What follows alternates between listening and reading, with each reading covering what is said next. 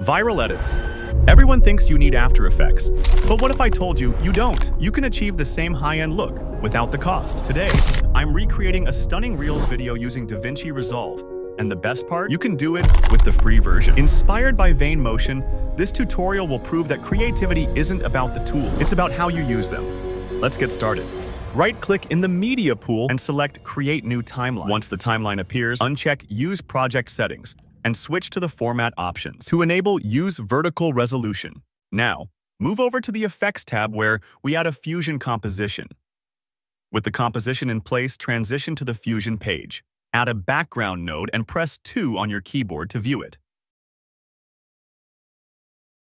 Change the background type from a solid color to a gradient. Select Radial over Linear to create a more natural, circular transition of colors. Adjust the center point so that it lies exactly at the midpoint of the canvas. Choose a bright green for the inner area and a darker green for the edges. This contrast not only provides depth but also adheres to color theory principles, ensuring visual harmony. Use Ctrl+Space to search and add a grid node. Press 2 again to see the grid overlay on your background. In the inspector, set the major line spacing to 0, modify the column cell value to around 11, and the row cell value to roughly 16. To create soft transitions, add an ellipse mask and connect it to the grid's mask input. Adjust the mask size and increase the softness slider to smooth out the grid lines.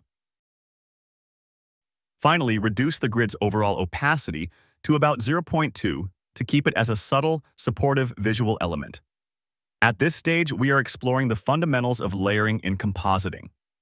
The grid node not only adds structure, but also serves as a visual guide for subsequent elements. Now, let's infuse life into our static grid. Add a displace node. Initially, the changes may not be apparent, but this node is designed to introduce waviness and movement by distorting the grid. Connect a fast node to the secondary input of the displace node. Adjust the fast node's parameters, size and rate, to see a subtle animation emerge. Notice how even slight movements can transform a static image into a dynamic scene. Toggle the displace node on and off to compare the before and after effects. I've got a quick question for you. Do you want to take your projects to the next level? If the answer is yes, let's work together. DM me on Discord and let's create something amazing. Now let's jump back in. Convert your 2D setup into a 3D environment by selecting the Displace node and clicking the 3D image plane icon. Add a camera node by pressing the camera icon. DaVinci Resolve automatically generates a Merge 3D node. Insert a render node and press 2 to preview the output. If the scene appears flat or misaligned, click the Split View icon to enable dual views. Then drag the 3D Merge node into the first view to fully visualize it in the 3D workspace. Adjust the camera's blue arrow to reframe the background. Next, we'll construct a box and integrate text, key elements for creating engaging visual content. Add another background node and attach a rectangle mask to it. Adjust the color to an off-white, ensuring a neutral yet distinct look. Introduce a new 3D image plane and connect this box into your existing Merge 3D setup. You may need to reposition the plane by dragging its blue arrow to introduce a sense of depth between the box and the background. Refine the mask by decreasing its width and height. And consider increasing the corner radius for a softer, more modern look. Duplicate the 3D image plane and add a Text Plus node. Connect the Text Plus node so that it aligns with the 3D box. Update the text content to Real, setting the color to a deep, dark green. Adjust font size, style, and spacing based on your creative intent. Zoom into the 3D view to reposition the text slightly forward. This subtle shift in positioning adds depth, making the text appear as if it's emerging from the scene. Duplicate the Text Plus node once more to create a secondary text element, and connect it to the output of your first Text Plus node. Change its text to 3D, match its color with the box, and use the Transform tab to adjust its in-top position. Now, let's introduce advanced effects to add energy and nuance to our composition. Flicker effect. Import an external image, the reference can be provided in the comment section, and connect it to the render node. This will generate a merge node. Press 2 to instantly see the transformation.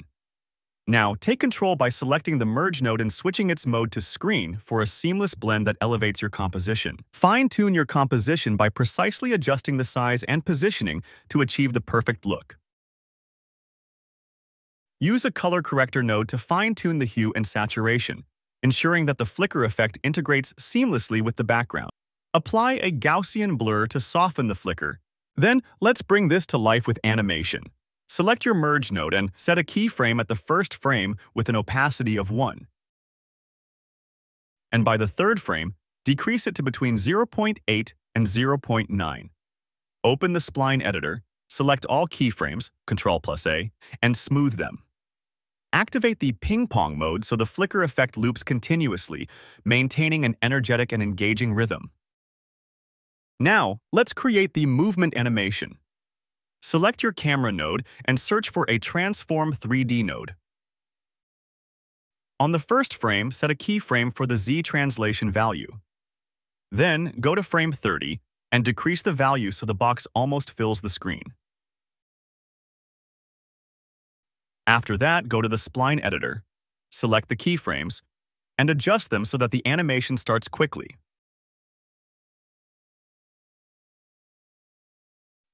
Next, add another Transform 3D node. At frame 28, set a keyframe for the Z value, and by around frame 50, increase the value to create a zoom-out effect. In the spline editor, adjust the keyframes so the animation starts slowly, then speeds up, and finally slows down again. To do this, press S, then Ctrl+T to open the ease value. Lock the in and out values to be equal, and increase the value to around 50. To emphasize depth, add drop shadows to both the box and text. In the box's background node, search for and apply the drop shadow effect. Fine-tune the shadow's offset and opacity to create a realistic depth cue. Duplicate the shadow effect for the text elements to maintain consistency and cohesion throughout the composition. Next, return to the Edit tab to continue our transition. If you notice a black screen, it's because the last node is not connected to the Media Out node. Make a copy of the Fusion composition by holding and dragging it above, then return to the Fusion tab. Let's change the background by deleting all nodes related to it and adding a calendar image, which you connect to the 3D image plane. If you notice a black edge, select your 3D image plane, switch to the Transform tab, and increase the size so the background fits the screen. For some added texture, start by adding a paper texture and connect it to the output of the calendar node, which creates a merge node. Select it, change the mode to hard light, and decrease the opacity to around 0.2. Then add a grunge overlay, connect it to the output of your merge node, select it, change the mode to hard light, and decrease the opacity to around 0.2. This shows a clear difference between the calendar image with and without the texture, making the image appear more dynamic. Let's continue.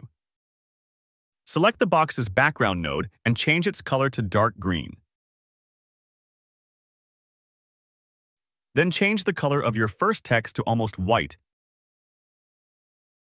and update the text, for example, ink.